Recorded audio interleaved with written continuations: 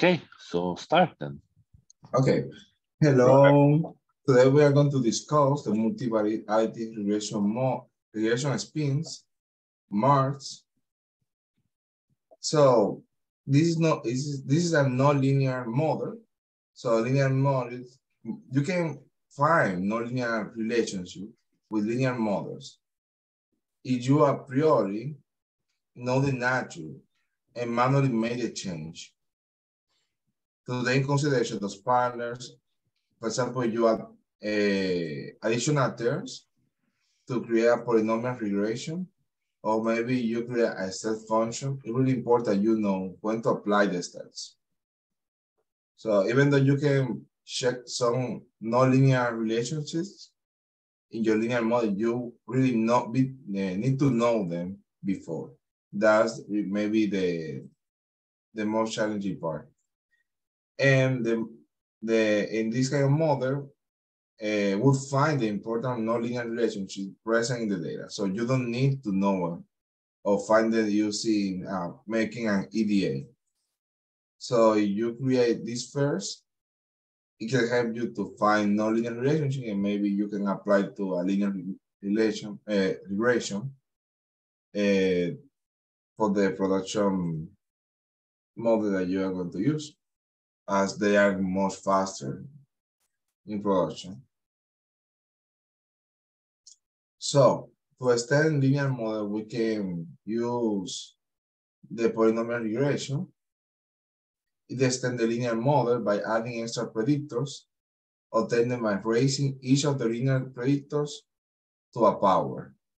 So for example, to a power this time. So if you have one predictor, that would be the polynomial function. Generally speaking, it's unusual. Use a d greater than 3 or 4. As the larger d becomes, the easier function fit, overly flexible and of the shape, as it tends to increase the presence of multicollinearity. So yeah, it tends to overfit. And the piecewise constant regression is a step function which breaks the range X into bins, like an histogram, and fit a simple constant. Maybe the mean, the response of each bin. If we define the cut points at C1, C2, and CK in the range of X, we can create a dummy variable to represent each range. For example, from if C1 to C2 is true, then the constant would be 1. C1 for X would be 1. And then we need to repeat that process for each value of H and its range. As a result, we can fit a linear regression based on the new variables. So in this time, rather than applying directly the variable, we just create a dummy variable. That's for the step function. So if X is in this value, we will have a 1. In that case, we'll get maybe the mean for that particular range. To get a function like this. In this range, we apply a constant. In the other range, another constant. In this way, they shape the function. So in this time, we can see a picture of how a linear regression would fit. And then a second degree polynomial and a third degree polynomial that really change to the. And that's the two ways to extend the linear models to nonlinear relationships.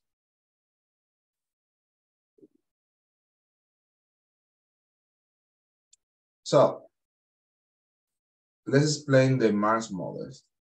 It's an algorithm that automatically creates a pairwise linear model after grabbing the concept of multiple linear regression. So it's like they create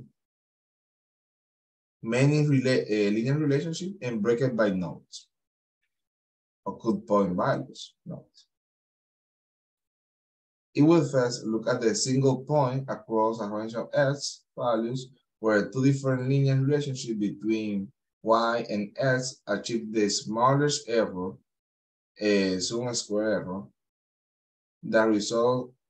What results is known as a hinge function, where A is the good point. So what I try to do is, okay, I have the before slide, I have this linear relationship where I can place a good point to reduce the error the most I can. And making that analysis, they find, oh, this is the point that reduces most the error. And then, okay, what's the second point that could reduce the error? And they find it here. And they repeat that process until the R squared is less than 0.001. So the change in the R squared, like the R squared needs really to be that number, just that. When they apply a new node, how much does this change? Because the R squared is better, higher is the number. And they start to add points, 4, 5.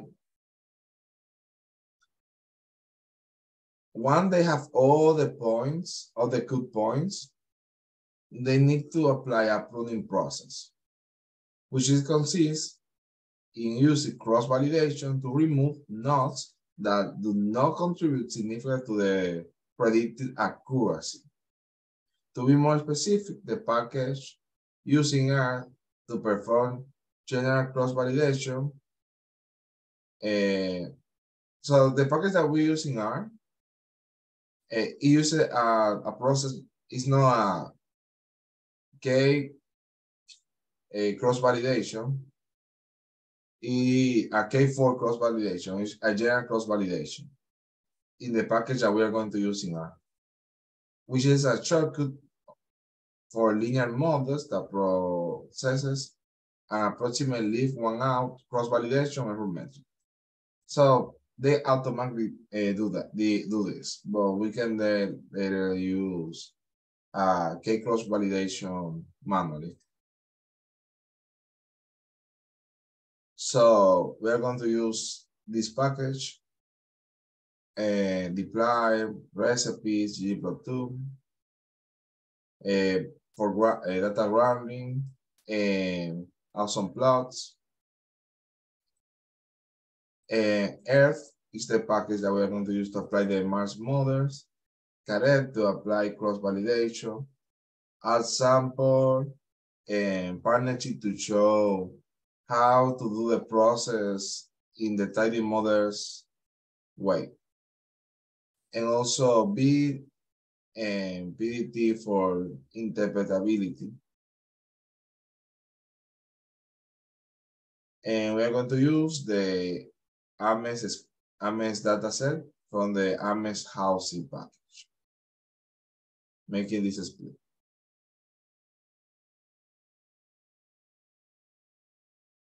So when we apply the model to the data, to our trained data, to predict the search price, we see this model, and it explains that it selects 41 of 45 terms and 29 of 308 predictors. So when it tells about terms, it's talking about the coefficients. So we are taking 41 coefficients of the regression. So it produced 45 nodes. So in the pruning process, it reduced four nodes. And we can see some of the nodes here. So we counting also the intercept, we have in this variable a node in this point. And we can see how the function is split. So we have a function for this part, a coefficient for this part, and another coefficient for this part. And the number of predictors, yeah, it's the number of predictors after applying. Angel. Yeah. Okay. Just a comment.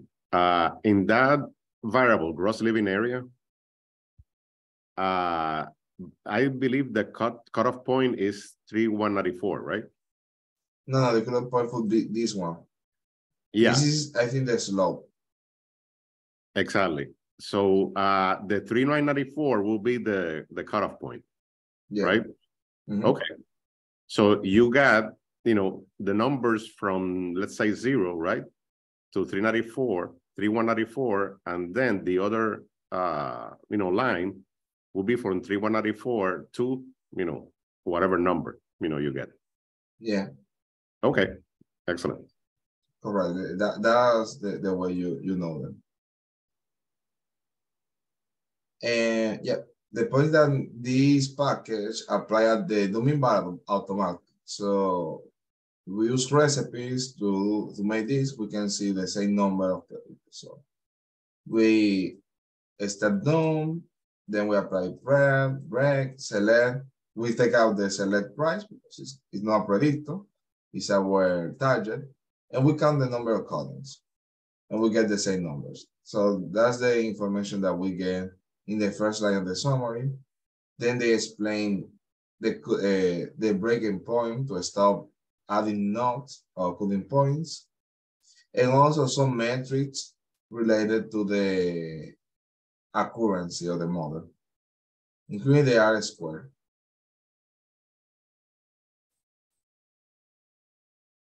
And this is the error of the general cross-validation.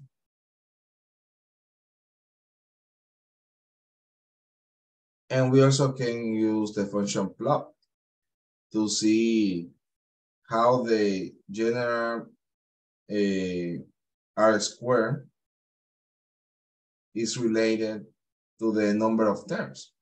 And they explain how they select the start point of the pruning process. So instead of taking all the predictors, they stop here in the 41. It is important to point out that this package have the capacity to access potential interactions between different hinge functions. So we can also change the degree of the functions.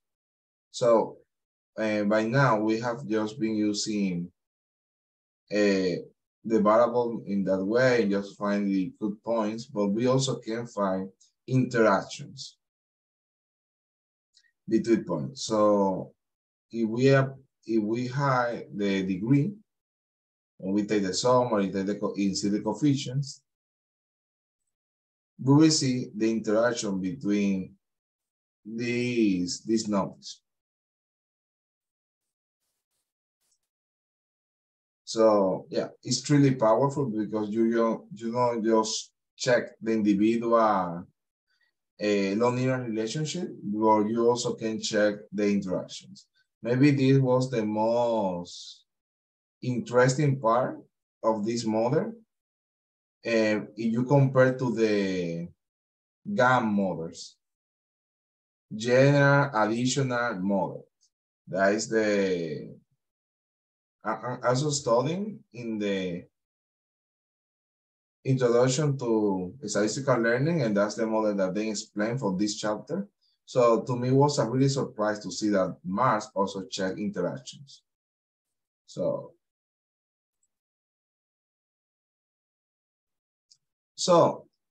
how we can tune this model? In this time now, using cross-validation, not the general cross-validation that use the air packet by default. So we have two parameters to tune. So degree, the maximum degree of interactions, where really is any benefit assigned a greater than 3-degree interactions. And the NPRUM, the maximum number of terms, including intercept, in the prudent model, where you can start out with 10 every space value. So that's the recommendation they use. Training this model takes just a little bit of time. So they create a data frame with a span grid where it's just a data frame with these numbers. So we have 1, 2, 3 with the 2, and 1, 2, 3 until the 12, and they start until 100. So using Cohort, we need first set the seed. We take a subset of the data because in the X we just need to place the predictors and not the response variable. In the Y, the response variable, the method if error, the metric is the square root of MSE, and we're going to use tensfold cross validation using this grid. We can check what was the best option. We are going to use NPRUM and 45 PRUM and the degree 2. We also can check if we use results and then apply filter using the best degree and the best NPRUM. We can check also the metrics that our model would have. And we can see the result using the ggplot function, which is really convenient. And also get the summary of the MSE. So what's the mean, the median, maximum values across the faults. In the example, you can also examine all the faults and check any problem if they follow a normal relationship or they are skewed, that could be related if they are overactive, something like that. But we have a really real value in a particular fault. So the tidy model approach will have a benefit over the current method is that the sales price is an right-skewed distribution, and in which our first process we didn't normalize, we didn't apply the log to this variable. So the tidy models would be in this way. We need to define the model. We need to use the march function, set the model as regression using the engine ELF, and then set the tuning variables that we want to improve. Then we apply our recipe. So we make all predictors dummy variables. Then we include both the recipe and the model in a workflow. We create a workflow object. And we use the resample package. And this is the main benefit. We can stratify our data by search price. So we will really sure that each fault will have a high and low values of the search price.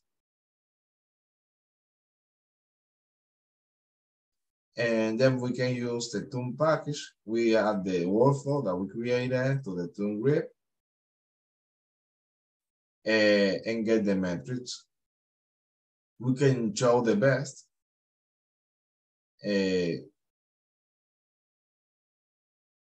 I'm showing the 3 first rows. So our best model is using 2 nodes and 1 degree. So it's really more simple to the other one. That's the way that as we apply different strategies to stratify them all. And here is our final model that we can use to make predictions. So we are selecting the best and finalize this model, the mass workflow.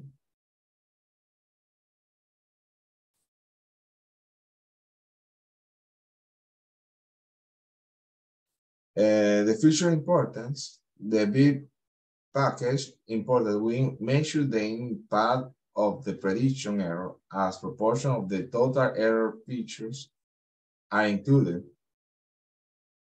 So generalized cross-validation, is the method that they are using.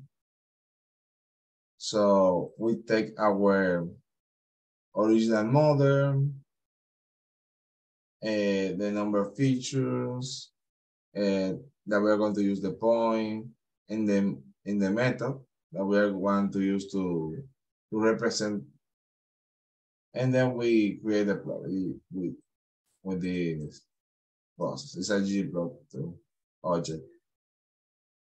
And we can see that both results using the general cross-validation on the RSS are really similar. They have the same shape. And we see that the most important variable is the ground leaf area. So what they do is taking the error of the variable and measure and make a proportion to create the importance. It's like a relative importance. So for that reason, both variables have the same measure.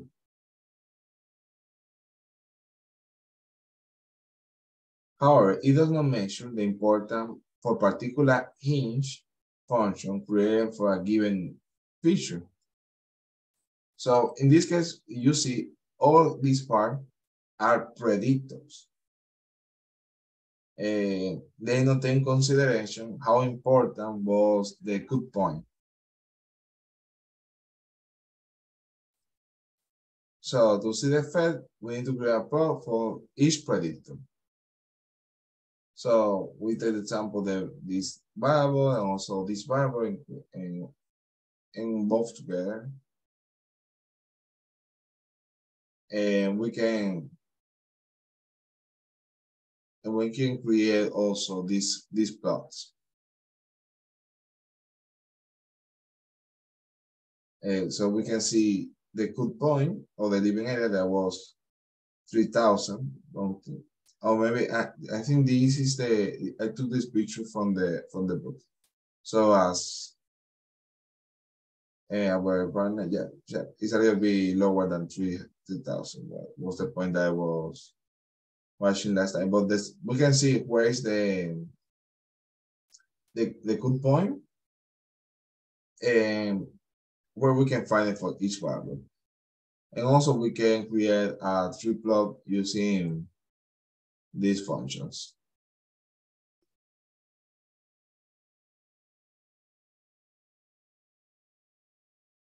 So our final thoughts. Pros. Natural handlers means the styles of predictors. So quantitative and qualitative predictors, you can add both to these pipes. Requires minimal feature engineering, performs automatic feature selections. Highly correlated predictors do not impede the predictive accuracy. Hence, finds the important nonlinear interaction present in the data. The cons are it's slower to train. Correlated predictors can make model interpretation difficult. So it's like the same benefit. If you don't need to take out the correlated predictors, when you are trying to interpret, to understand the model, you will find a difficult situation because you have many relationships to our target variable. And that's all. I don't know if you have some doubts or you want to comment something that we talked before. Okay, so you actually explained very quickly about your chapter 7 because I just thought that when I read it, it's a little bit quite a lot of information in it. But anyway, so thank you very much for your good explanation. And then, yeah, I think that this one is kind of like a little bit. Yeah, I thought they are a little bit complicated than I thought, but the thing is that your explanation is quite simple, so it has helped me to understand this chapter a little bit better. So, Yeah, maybe they. Yeah, maybe I think that this one is actually reminds me about the kind of what is called some kind of a spline growth regression model. So it is actually try to do the optimizing the number of nuts that we can try to find the estimate the maybe price in this case. So the thing is that this approach is actually automatically figures out how many features we have to include at the same time. When we include those features, how many nuts we gonna be needed to develop the model with the strong predictors. So, which is very nice because the spline growth model that I mentioned just before is just that is actually kind of a model used when you have a kind of a very kind of a time series or longitudinal data set. And then, but the thing is that this one is kind of like also reflects some kind of a cross-sectional data set can be used to optimizing the number of nuts and then a number of features to predicting some outcomes. So yeah, I think this is great. So how about you, Ricardo? So what do you think about this? Yes, I'm good. I just want to point out that there was a section in this chapter that talks about the implementation of the Mars algorithm to extend it to classification problems. Okay, so there's a section of 7.6 that applies the Mars to the attrition data. Maybe you know, when Angel incorporates this into the book notes, maybe he can take a look at at that section. Okay, because usually the Mars is related to a regression problem, right? But there's an interesting, you know, application of this same algorithm to the attrition data. So it's something to, you know, to look at too. Yeah, maybe like they just change this part and only the same. So maybe for that reason I didn't do them. But basically they just make sure that all the variables are factors, no ordinary variables. They split the data the same. And they just put here the predictor, check the best after applying cross validation, and check the model. So yeah, they don't make any special explanation how the model works in the classification there. They just, hey, you just can pass and they will solve it somehow. Okay. And but one of the things that, you know, we found out is that the Mars can be applied to you know, like a logistic regression can be applied to classification. Yeah, yes, that's you know, really powerful problems too. So that's good to know. Yeah, right. Yeah, you're right, because the linear regression is applied for classification, but Mars is also so flexible that also can achieve it. That's really, really interesting. Okay.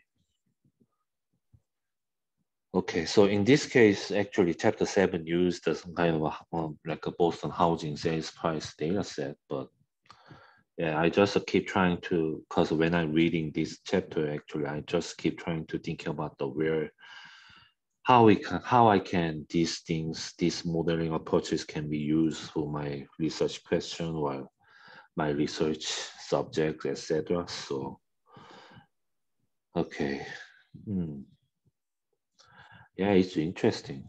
So, because what is really interesting about this, it allows us to automatically identify the number of features at the same time with the number of knots that we can use for the model. So that's the kind of a very interesting part for me to understand, because as you can see here in the graphs, you can actually find that there is a kind of a one knots in here, depending on the different features, right? To estimate the sales price, right? So this is a kind of a very interesting part, because this Mars actually allows us to identify these features. At the same time, try to determine depending on in response to these features, they also identifying how many knots we needed, and then at the same time where those knots gonna be located depending on these features for the modeling optimization. So that's kind of actually interesting things to find, because for the predictive purposes, not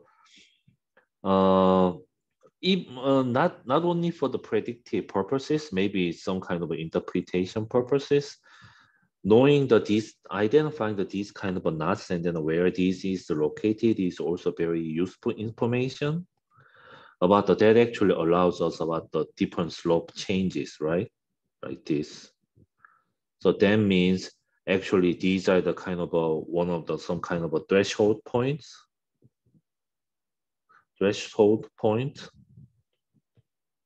to understand about how price level gonna be changed depending on these kind of knots. Because depend based on before and after the knots, the regression line is the change, like a slope is changed or something like that. Because those kind of things is also gives us a lot of implication or interpretable kind of a result. Not only for the predictive purposes, just only for the kind of interpretation of the result of the model by itself. So that's what I thought about this model. Because you also briefly mentioned about the GAN model, to reflect the complexity of the data set. Yeah, I think that's kind of a good. Yeah, I also agree with that point, because when we use the GAN model, actually generalized additive model, what we can find in our result, like a summary, we actually have how depending on each variable, we actually finding out the kind of a complexity dimensions of the model. Like if the complexity is a 2 is like a quadratic, and then a 3 is the cubic, etc. Actually, these kind of a complexity gonna be give us about depending on our x variable for each variable, we can actually try to automatically figure out these kind of knots. And then these kind of knots are actually very helpful to determine about where then knots before and after the then knots, we can actually classify our data set based on these things as a kind of a multiple category. So based on those kind of a multiple category, and then maybe we can try to interpret what's the difference between the before the knots and after the knots, or in the middle of the knots, between the knots, etc. So that is actually what I did for my doctoral dissertation too.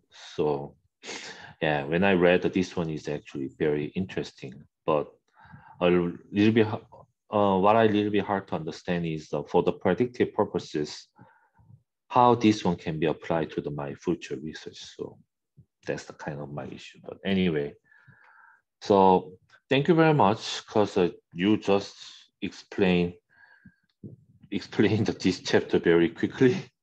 So let me type the maybe end.